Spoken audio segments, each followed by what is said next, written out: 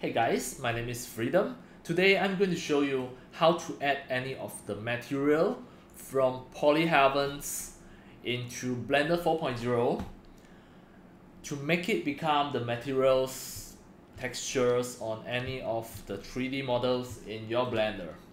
So now you can see at the beginning, by default, any of the 3D models doesn't have any of the materials, and by the end of this tutorial you should be able to know that how to add any of the material easily and just in 1 minute to attach any of the material texture and the normal roughness etc.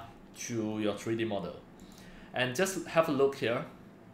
This is the polyheavens.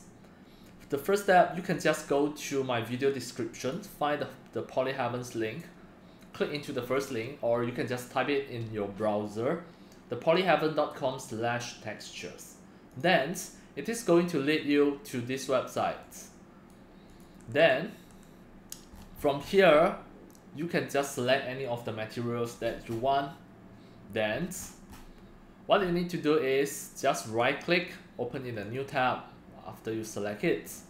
Then the first step, just choose 1K from here, then click the triple line here. Just untick everything. We only choose the JPG. All of the JPG we tick it, the rest we don't select it. Then click download. This is just one of the material. Once you click download, now it is downloading, and after a few seconds it will appear inside your download folder. Alright, once it shows this, that means it already finished downloaded. Then you can just right click your file explorer, then choose the download folder. See, it is already here, download folder. Again, right click your file explorer, go to the download folder, it is here.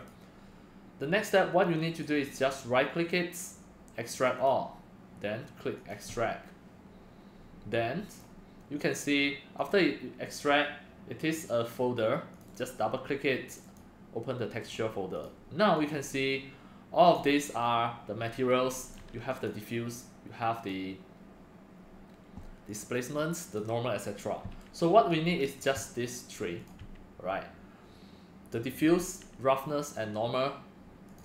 The normal you can choose either ones, right? Just logically look at which ones are fulfilled on it. Let's say this one is okay. So for this roughness, it is going to shrink it into the wall, so we don't choose this. Alright, so next step, just back to the Blender. As demo, I'm going to just create a fresh new project without save it, and I press A and press delete to clear everything. So I'm going to show you the step by step how to use all of these materials. So first I'm going to just add a mesh. For example, I add a UV sphere, or I can just add a cylinder or add a cube. So as demo, I will just add a cube. So the first step, once you already add it, just go to the shading here, then click plus new. Then you can see at here you have the base color, roughness, and normal. First drag the base color, then type image texture. Choose the image texture color, then click open. So next you back to your folder,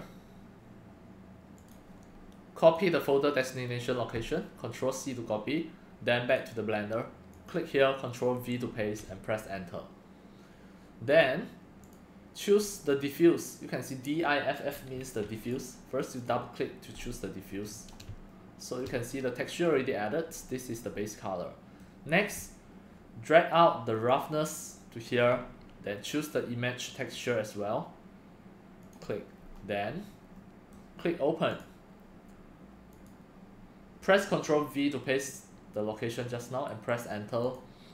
So now you can see the rough means the roughness. You choose the last one. This is the roughness. Next is the normal. Drag the normal to here. Choose the image texture as well. Then click open. Then paste it here, Ctrl V and press enter. choose the normal map just now, double click. Now you can see the normal map also already added. Now it already become a PBR. It already become a PBR material. So now you back to the layout. Once you want to render, you can just turn this on. You can see the material already added. Then if you back to the shading, just have a check your normal. Right, it is here. So you can change the material anytime just by clicking the opens. So you can just choose again, open, and then it is really easy. Back to the layouts, check your material. At here you can see everything are here.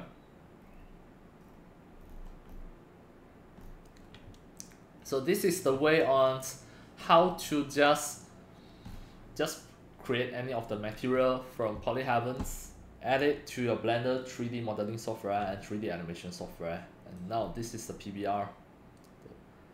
Alright, that's all for today. Thank you for watching. If you love my videos, tutorials and sharings, if you feel all these tutorials and sharings are very helpful to your 3D modeling, 3D animations and 3D game developing, you can subscribe to my YouTube channel and also turn on the mini bell and select all, so that when next time I publish a new videos, tutorials or sharings, you receive a notification immediately.